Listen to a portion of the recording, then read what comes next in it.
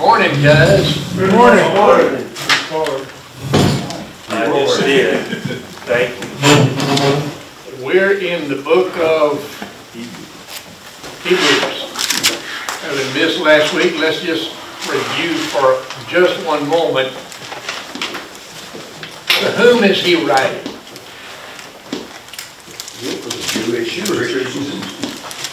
Jewish Christians, a church or churches. They were Jews of all kinds of stripes, like Hellenistic Jews who had come out of that and were more what we call European. Of course, there's the Jews that wanted to go back to Moses, and that seemed to be the problem. And yet I think, and I use the word on purpose, I think a lot of us, or maybe most of us at a time early in our salvation, thought about going back. Thought about some things, some temptations we had and enjoyed. I think it's always a temptation. Because of whom? Satan. Satan is real. He is alive. And he's drawing, and he makes things look more beautiful than they really are. And whom does he leave alone? Nobody. Nobody. We all face it. And so as we look at this chapter, and I don't mind telling you, I have really wrestled with this chapter and 2 or 3 verses in it to come to some conclusions. As he begins chapter 3, therefore, holy brethren. Who are the holy brethren? Those are believers, genuine believers in the particular place. They are partakers of a heavenly calling, considering Jesus, the apostle and high priest of our confession. And of our confession means saying the same thing. Now, what is an apostle? A call known Jesus. Pardon? Somebody who saw Jesus. Deeper. He's a sent one. He's a sent one who represents The sender. the one who sent him. That's what an apostle is. What is a high priest? The only one who can do what? Go into the holy place and approach God in behalf of the people. Now, consider Jesus, who was what? Both of these things, therefore all we need. The apostle, the one sent, who represents the sender. Who else could do that? As we studied the book of John a few months ago, remember constantly, he constantly said, I have come from heaven. I am sent from God. I am, just over and over and over. The whole book of John is Jesus came from God with God's message.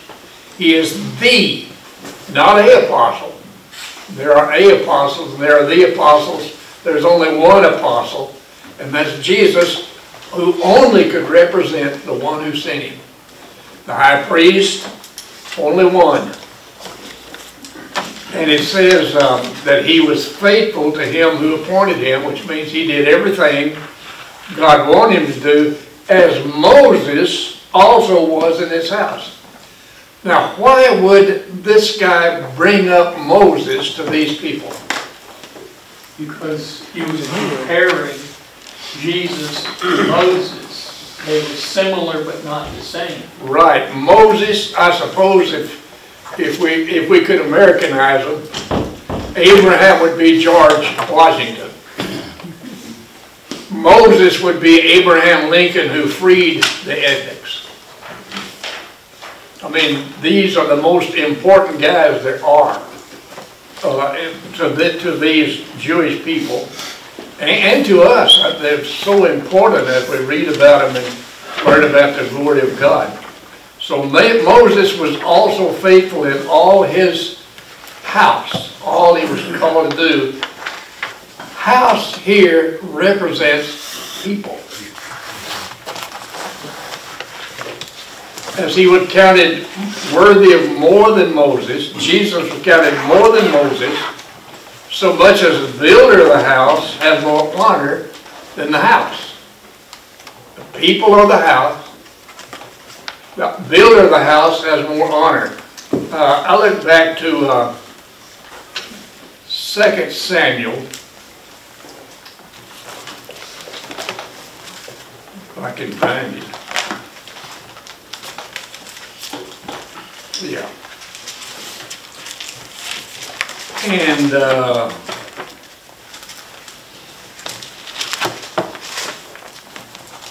David was going to build a house for the Lord, and the Lord has much said, do I really need a house to represent me? He was going to allow it, but is God bigger than a house? Well, of course, to the Jews, he became the house.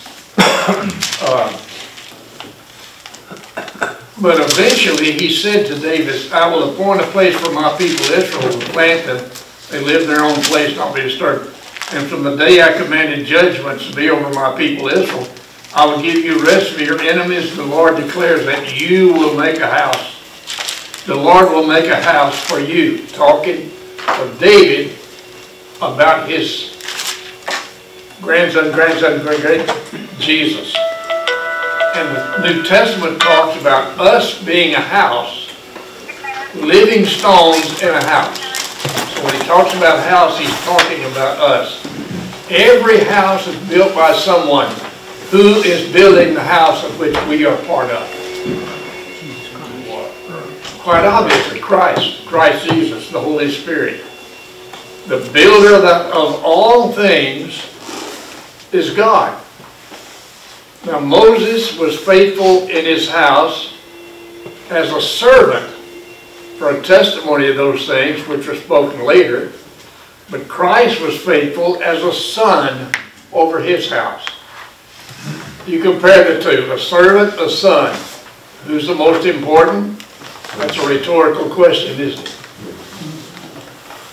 That he's saying to these Jews, as high as you put Moses in your mind, in your heart, Jesus is so far above him, there's really no contrast. A servant, a son, they're not even connected, though they live in the same house. But Christ was faithful as a son over his house, in whose house we are, if we hold fast our confidence and the boast of our hope firm until the end. Holding forth to the end is proof of what? Our faith, our confidence in him, if we hold forth. He's not saying to me that if you don't hold forth, I got you. He's saying if you are saved, if you have faith, it'll hang in there. It will stay with you. Just as the Holy Spirit said, today if you hear my voice, and we go back now to leaving Egypt, do not harden your hearts as when they provoked me in the day of trial in the wilderness, where your fathers tried me by testing me, saw my works for 40 years. God says, therefore I was angry with this generation. I said, they always go astray in their heart. They do not know my ways, and I swore in my wrath, they shall not enter into my rest. Rest is an interesting word I could not figure out. Let me see if I can. The Greek word is kataposin. Kataposin. I'm going to ask my brother, who knows all there is. When I retired, I gave my library to young Greek. And my Greek lexicon, which would have given me all of this, is gone. I don't know all the words. This guy does. So tell us what that means, Bill. Okay, the normal word for rest is pa'o. And that literally means the state of resting. But here he uses katapasis, which is only used in the Hebrew letter. In fact, it's used 8 times in this letter. And it literally means the place of rest. The place of rest. What's the place of rest? It is the place where God resides. Wherever God resides, you enter into that rest. You are in His presence. That's what it's referring to. Good. So you will not enter my place where I give you rest. Now,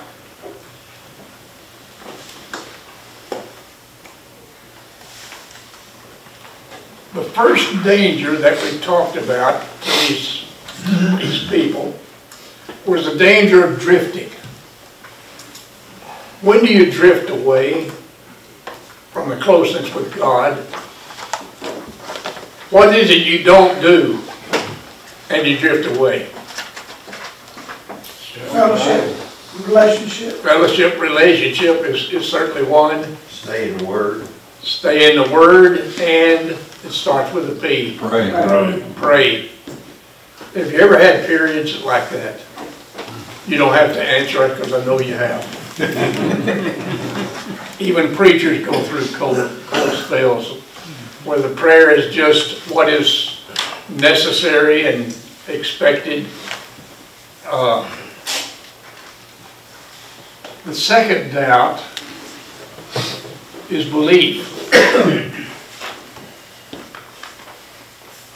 They disbelieved God could do what He promised. Now, I can be corrected here. What gave them freedom from Egypt? God's leadership. Faith. With a what? Lamb. The blood of a lamb. We call it Passover. And they left Egypt. God did that and led them out. Now, we're all born in sin. It was David right when he said, in sin my mother conceived me, in iniquity I was born. We're born in, that's Egypt. Now, when we accept the Lamb, we go out and we leave that part. But we have a time, and maybe it's just me. When I was saved, I knew something wonderful happened to me, but I did not know what, because I did not know the Scripture. What came into my life that told me something? Holy Spirit. The Holy Spirit. I did not know that. Did you immediately? No, that comes from Bible study and all.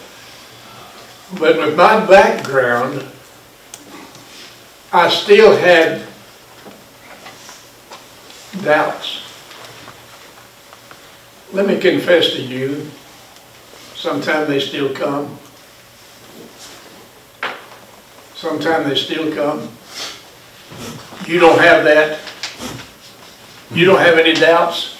Yes, sure. Certainly we have doubts because we have an enemy that puts into our heart doubts. There's so much of this that is such a mystery. Where was God before creation? What did He do? There. I don't know. Is this the first creation? I don't know. I mean, there's so much mystery out there that makes us wonder about this, and I don't mean to create doubts, but they are there.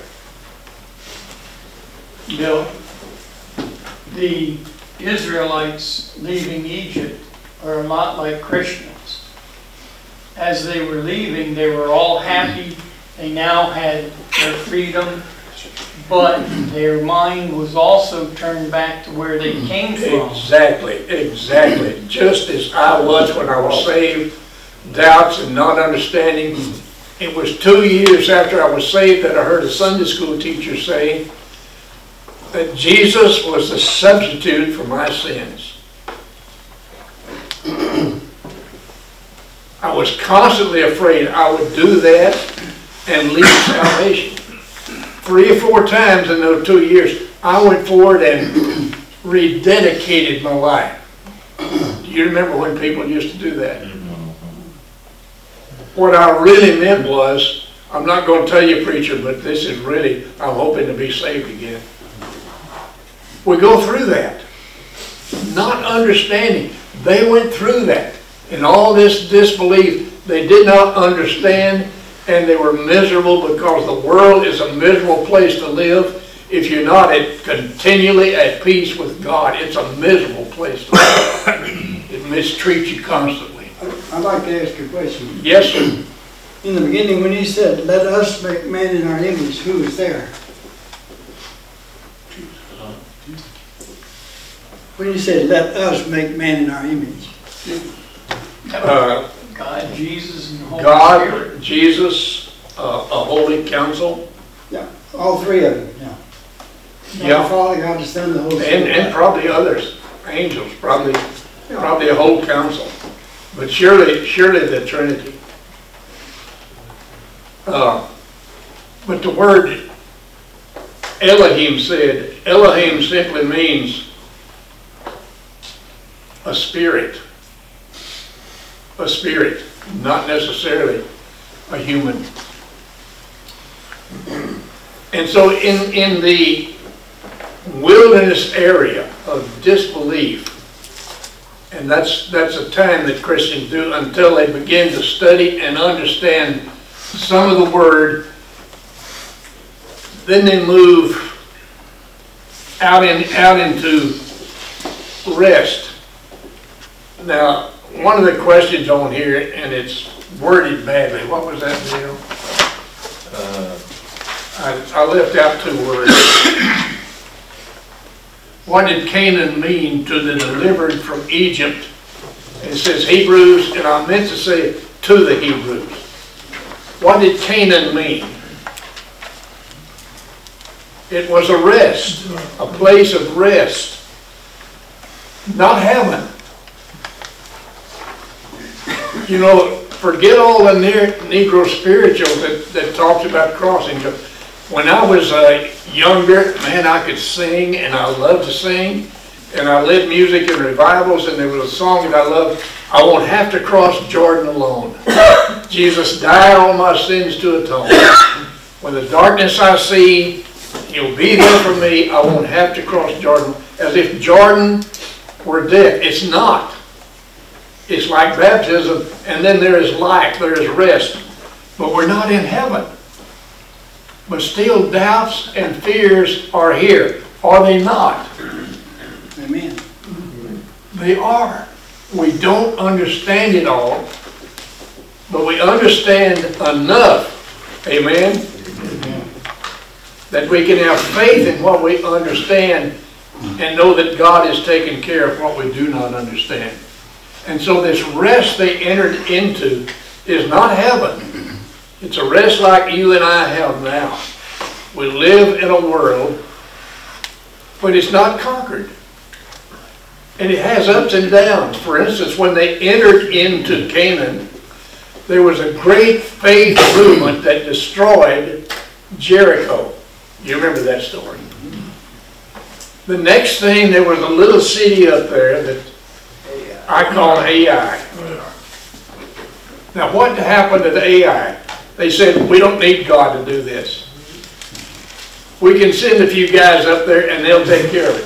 What happened to those few guys? They got whooped. They got whooped bad. They came running back.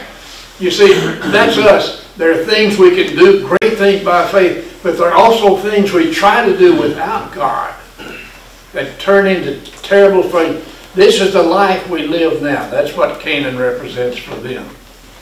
Now, verse 12 is a wrestling match for me. I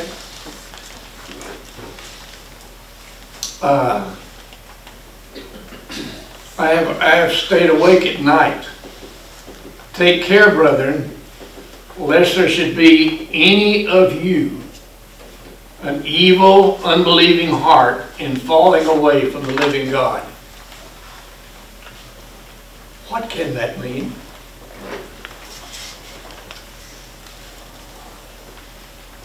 if brothers, when he started up here, he called them holy brethren. And here he says brethren. Is he talking about the same group? Well, what's he saying to them? Watch out or you'll lose your salvation? Yes. No. I'm a simple-minded guy. Here am I saved. I walk with God. And then I have a disappointment and I turn away from God, unbelieving that He can do what He... Am I lost? Did I lose my salvation? No.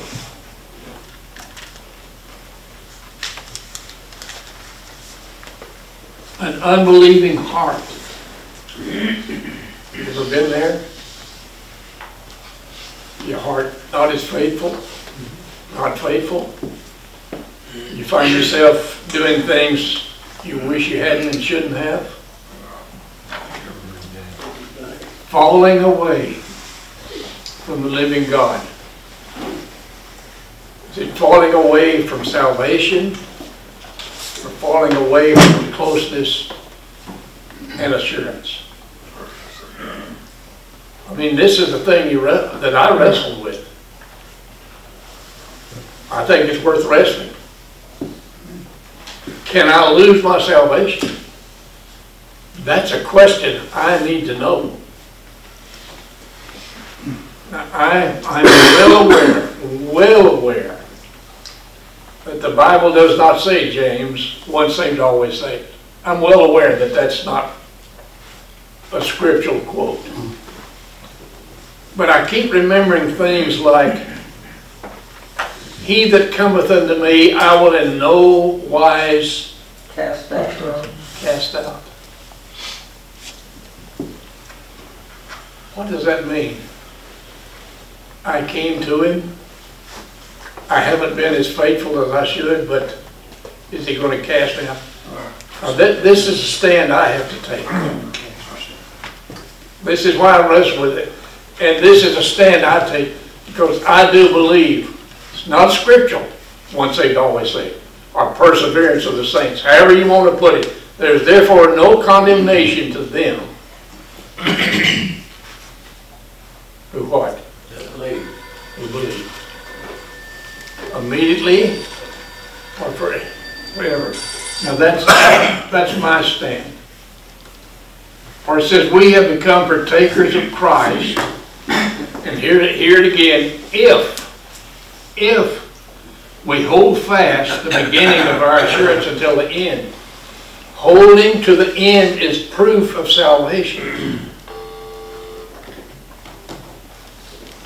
If you can't, if you don't, if you give up and go back into that life, I'm still thinking out of 1 John, I think it's chapter 2, they went out from us because they were never of us.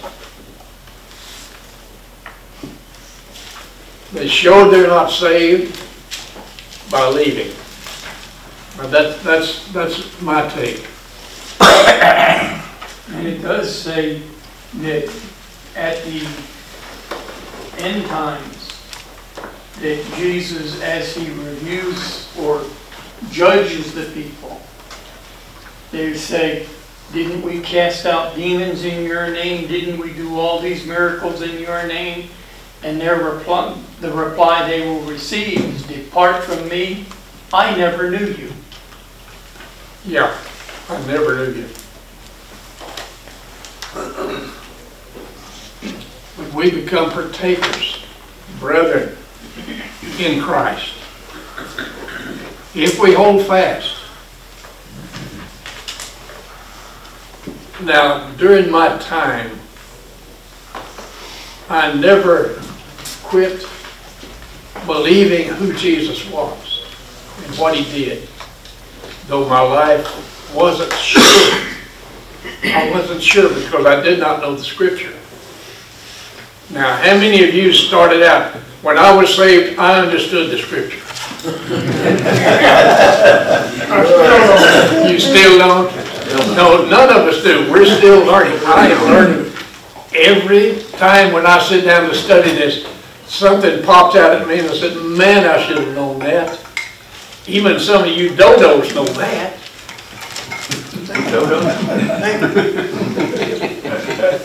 So he says, today if you hear his voice, don't harden your hearts.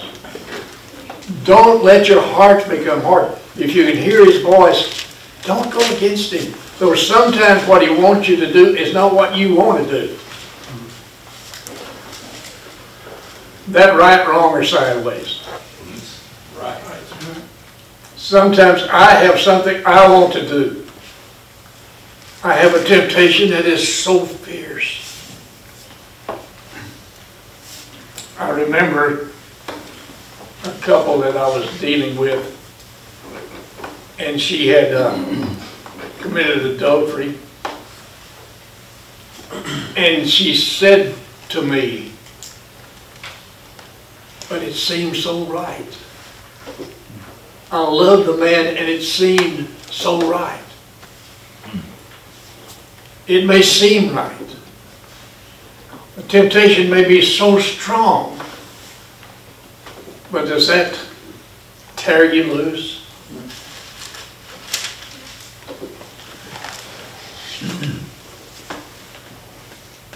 For who provoked him when they had heard? Indeed, did not all those who came out of Egypt, led by Moses, with whom he was angry for 40 years? Was it not those who sinned, whose bodies fell in the wilderness? And to whom did he swear that they would not enter into his rest, into Canaan, into his rest? Now, there are three rests. They rested when they came out of bondage. They rested in Canaan. There is a rest that remains, which is what? The ultimate rest, which is heaven. Now these people were disobedient. So we see that they were not all able to enter because of unbelief. Does this mean they died and went to hell? Let's, in Numbers, God is talking with God. Moses is talking with God about these people. And he said once to God, if you're going to blot them out, then blot me out also.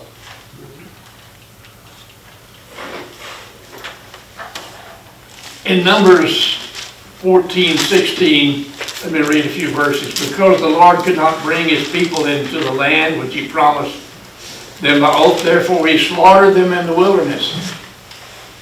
But now I pray thee, let the power of the Lord be great. This is Moses. I pray that the power of the Lord be great, just as you prepared, as declared. The Lord is slow to anger and abundant in loving kindness, forgiving iniquity and transgression. If he will by no means clear the guilty, visiting the iniquity of the fathers on the children, the third and fourth generations. Verse 19, pardon. Pardon, I pray, the iniquity of this people according to the greatness of your loving kindness.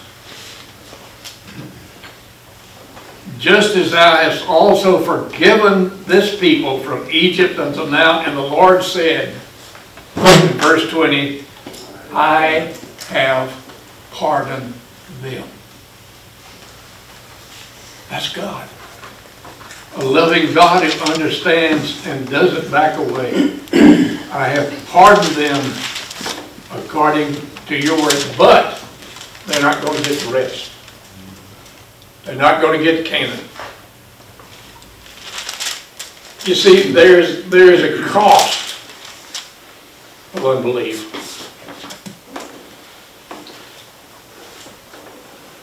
Some of the most miserable people I've ever known are Christians who just seem to fight against everything you wanted to do in church. I can remember a woman, and everybody knew it, and when she died at her funeral, I dare to say, now God can deal with her face to face. Even her family knew what I was talking about. She just was constant in our face about anything. If we swept, it needed to be mopped. You know, just, if the piano's here, it ought to be there. It's just, there are people that are just miserable and put their miserality on other people. God will deal with that. They never get rest. They never see Canaan, but they will see heaven. Now, that's my take on this chapter. Anything you wish Bill had said? Any questions? Now, those that died in the wilderness, that was a generation that didn't do what he was supposed to do, but there was others that came forward. Yep. Okay. Now, what happened was, everything was fine until they got ready to go over to the promised land. And 12 guys went over there, remember? 10 of them said what? Even God can't handle this. That's what they said. Even God can't handle this. Those folks are giants. We're not. 2 guys said, if God wills. Who were those 2 guys? Joshua and Caleb. And so God could not let a people go in that did not believe He could give them rest. That it was in His power. Now you and I know it was in His power doing it because they went in there. And they conquered most of it. But the whole generation died out. The whole generation. They never went into rest. The whole generation died out. But they never went over there. Never got in there. But Numbers said God pardoned them.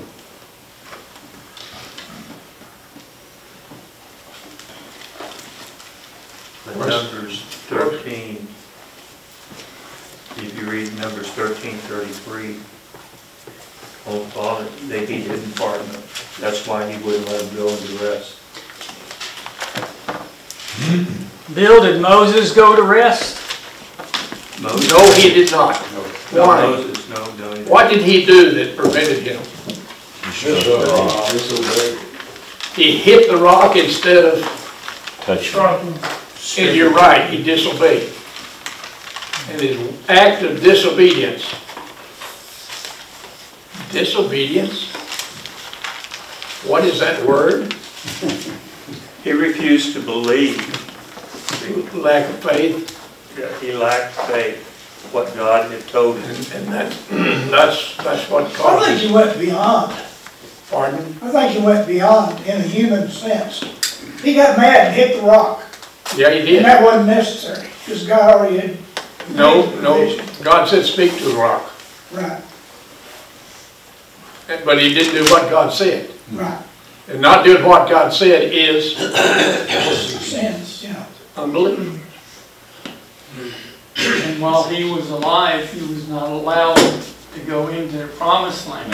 Right. But on the Mount of Transfiguration, when he met with Jesus, Yeah. Now, did he go to hell? No, How do you know he didn't go to hell? because God wouldn't have pulled him out of hell to send him to the Mount of We Transfiguration. see him again on the Mount of Transfiguration. And in my mind, we see him again in the book of Revelation as the 2 witnesses. In my mind. In my theology. And that's not pure. Someone said that if Moses had been a woman, they would have wandered in the wilderness 40 years.